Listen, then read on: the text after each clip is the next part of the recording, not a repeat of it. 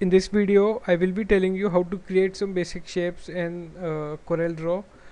In CorelDraw, there are various tools for drawing the various shapes. Like for the rectangle, we have this rectangle tool, and it has the shortcut key F6. You can press F6 on your keyboard, and your rectangle draw tool will be activated, and simply you hold and press the mouse button and drag it until you have the required shape and required dimension. Then you can simply fill in the color or whatever you want.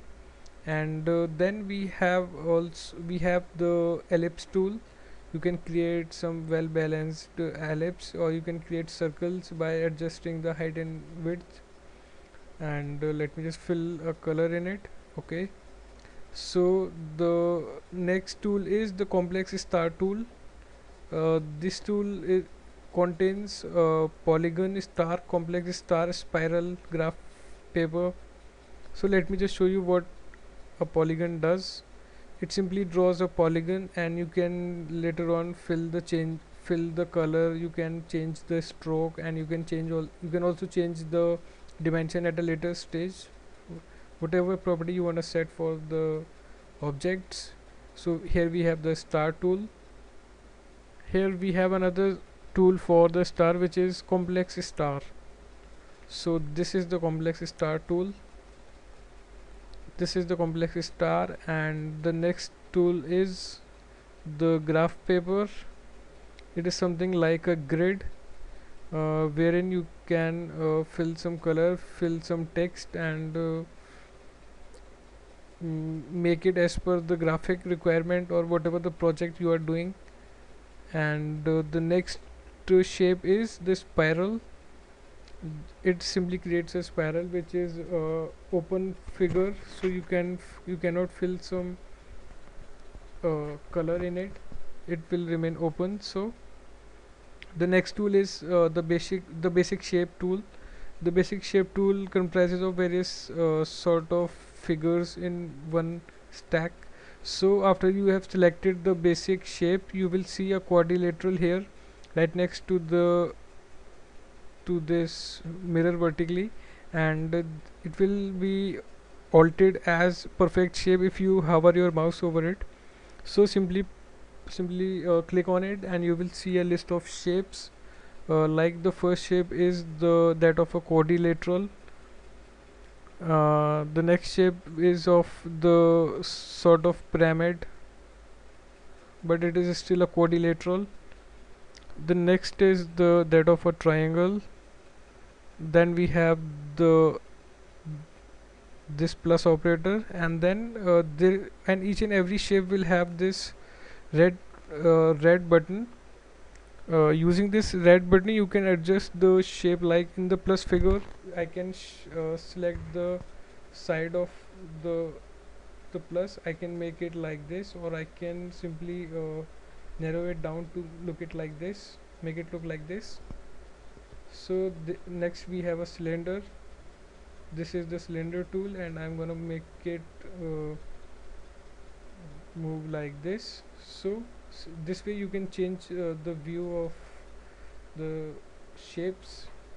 Let me just scroll down to make some space. Let's scroll up. Okay, the next shape is this 4 3D rectangle, and using this red button here, I can make it look as I can give it a bevel effect, and then later on I can give it some color like this. So these are all very basic tools, and you will not require any other tools other than the ones provided. The tools provided are more than enough to do whatever you want to do. So the next figure is this one.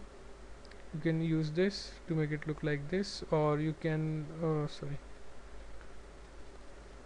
you can then modify it to be like this.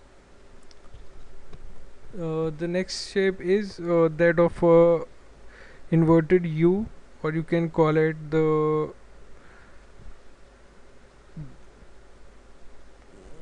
the U magnet, like a U magnet that you study in science. You have a heart, you have a lightning shape.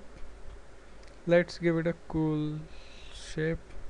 Okay, let's move on to the next shape. It is that of a water drop. You can fill some color that matches water. So the next shape is the plus shape with the rounded edges. So let me just see what I can do with these. See, I can change the entire shape using this red corner pinpoint. I can make it look like this, or I can simply drag it all the way till it settles in this shape. So these are all the regular basic shapes, and then we have the arrow shapes. Let me just make some space here. Okay, now let's see what are the arrow shapes here. After I have selected arrow shape on the left side, I will see the arrows. There are various types of arrows like this. Again, it has that red dot to adjust the head of the arrow. I can make it like this, look like this, or I can make it look like this, or I can move it down so that it has a back and a broad head, arrowhead. The next arrow is that of two-headed arrow. I can hold this red point and make them look like this, or I can make them look like this. The next arrow tool is that of a four-headed arrow. Let me just fill some color. So there is this the red point. I'm gonna hold it. Wanna see what it can do. I am gonna so what it basically expands the arrowhead. It makes all the four arrowheads uniform and similar. The next arrowhead is that of three arrowheads. It contains three arrowheads. Same is the case with this. I can make it look like this, or I can make it look like the typical arrows. Then I have this speedy arrows. I can make the arrowhead bigger or smaller or broader, howsoever I want it. This is the one, the basic arrow. It can also be made into a triangle. The next is like this. So I am gonna make it look like this so that it matches with this figure. The next shape is that of these type of arrows which have a broad bottom. I'm gonna hold the red portion and I'm gonna modify it. I can make it like this, or I can take it all the way to the top and make the arrowhead like this. So there is a whole lot of space for room for optimization of all these shapes. These yellow points are used to control the arrowheads, and this red point is used to control the edges of the two sides. There we have this type of arrow for the four-headed arrow shape. Now holding the red, I can make it like this, or I can make it all the way to the back like this. I can make the arrowheads like this, and I can make the arrow triangles, the apex portion like this. So there is a whole lot of room for optimization. The CorelDraw team has already provided all these things. You just gotta work on it, and there are other figures also, like the flowchart, the shapes that you normally use on flowcharts, the cylinders, the triangle, the circle with four circle, the partitioned circle. Then we have the banner shapes. Let me show you banner shape also. This is a typical banner, and this is the filled banner. There are various types of banner like this one, like that of a waving flag, and this is the banner which is more lifted on the top portion. Then we have another type of banners like this, like the ones you usually see on the pamphlets of the retail shops, and in and they have written like the sale, bumper sale. All these logos are made using these banners. Then we have this shape, which is slightly a different variant of this one.